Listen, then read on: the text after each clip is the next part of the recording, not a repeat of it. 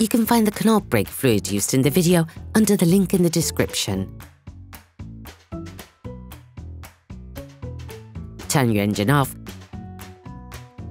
pull up the handbrake, pull on the bonnet release lever and open the bonnet. You should now be able to see the brake fuel liquid reservoir on your vehicle. Open the brake fluid reservoir. If you're completely draining the brake liquid circuit, you'll have to start by draining the used liquid with the help of a pump.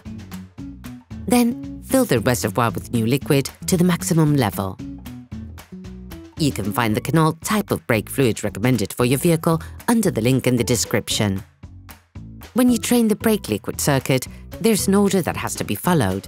On this vehicle, the order is as follows: back wheel passenger side, back wheel driver's side, front wheel passenger side, front wheel driver's side.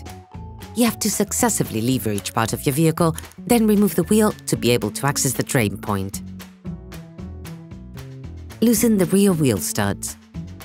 Lift the rear of your vehicle. We strongly suggest watching the tutorial, raising your vehicle safely before carrying out this step. Place the vehicle on the axle stands.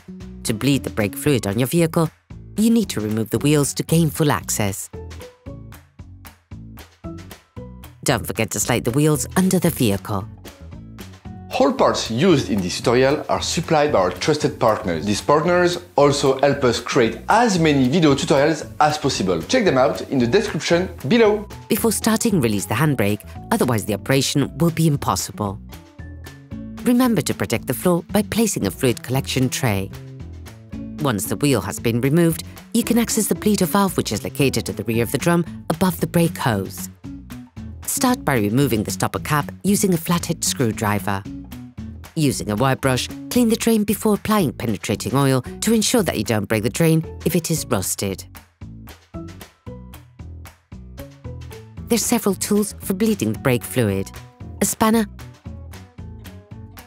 a plastic tube and a canister may be enough. You can also use brake bleed wrenches connected to a tube equipped with an anti-return system which prevents air from returning to the system. The rear bleeder valves are unscrewed using an 8mm spanner.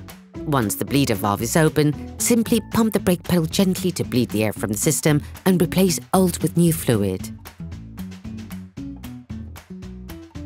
Regardless of the tool you use, it is important to regularly add brake fluid to the brake fluid reservoir to prevent air from entering the master cylinder. Once the system has been bled, when clear, bubble-free liquid flows, all you need to do is close the bleeder valve and disconnect the tool.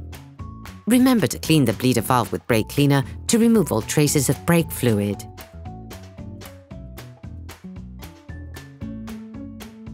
Then put the bleed cap back on.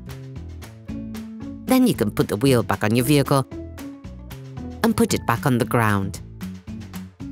For the front calipers, perform the same operation using an 8mm spanner. Remember to add brake fluid to the brake fluid reservoir regularly.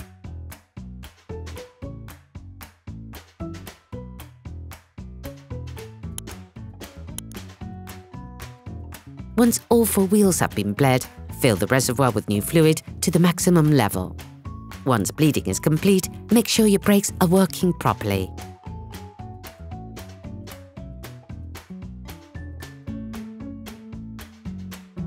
The brake pedal should feel hard when pumped without being spongy. Please note, if you have any doubts about the effectiveness of your braking system, do not use the vehicle. On models equipped with an ABS, air may be trapped in the hydraulic control unit of the anti-lock braking system.